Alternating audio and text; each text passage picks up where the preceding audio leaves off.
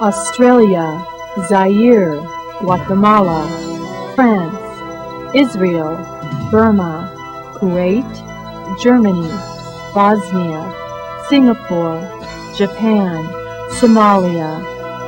The names of these nations are like names of individual people with different personalities, characteristics, and values.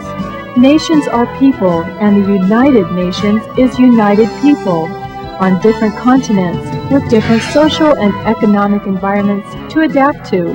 We're outwardly unlike each other in many ways, and yet aren't we the same? Within the realm of the United Nations, mankind from every corner of our world comes together and works expertly with the tools of communication, trust, and respect towards the anticipated and consummate solution of peace.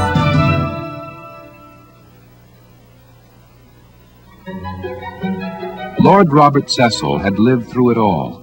He had worked with Smuts and Woodrow Wilson on the writing of the Covenant of the League of Nations, and through all those years between the wars, struggled to keep it strong and effective. It was, they said, the war for democracy, the war to end all war. But soon they saw the glamour had gone forever from combat, to be replaced by a grotesque new technology of destruction, embracing aerial bombing and mustard gas. The casualty figures after a major battle would look like the population statistic for a large city. An entire generation of Europe's youth was wiped out. It was parade's end, wrote Ford Madox Ford. And there were to be no more parades. After 4 years of Holocaust and torment, the world was screaming